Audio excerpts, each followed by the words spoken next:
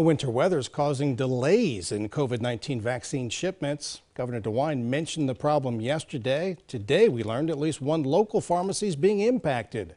First News reporter Carolyn Sistrand has the details.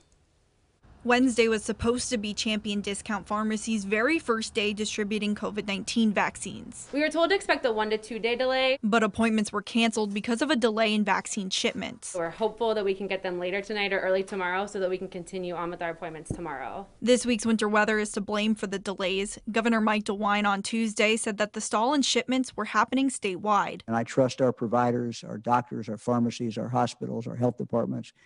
They will get it in your arm. If you had an appointment, that appointment may have to be rescheduled. Champion Discount Pharmacy Manager Lindsay Coulter wrote a letter to the governor requesting that their location become a site. If they are also not here tomorrow in order to start vaccinating, that was planned for about half of our vaccines today and tomorrow. So it would be a setback. And now she's just anxious to begin the vaccination process. I've just heard a lot of struggle from my patients and elderly people in the community that they were having trouble getting appointments, being frustrated with having only online access to appointments. They are offering the vaccine to eligible recipients in Phase 1B. The first shipment will come with 100 doses. We're a pretty accessible place in this community to get the vaccine, so I'm hoping to reach people that otherwise are not able to get vaccinated. Champion Discount Pharmacy is continuing to take appointments and have created a wait list as well. In Champion, Carolyn Sistrand, WKBN 27 First News.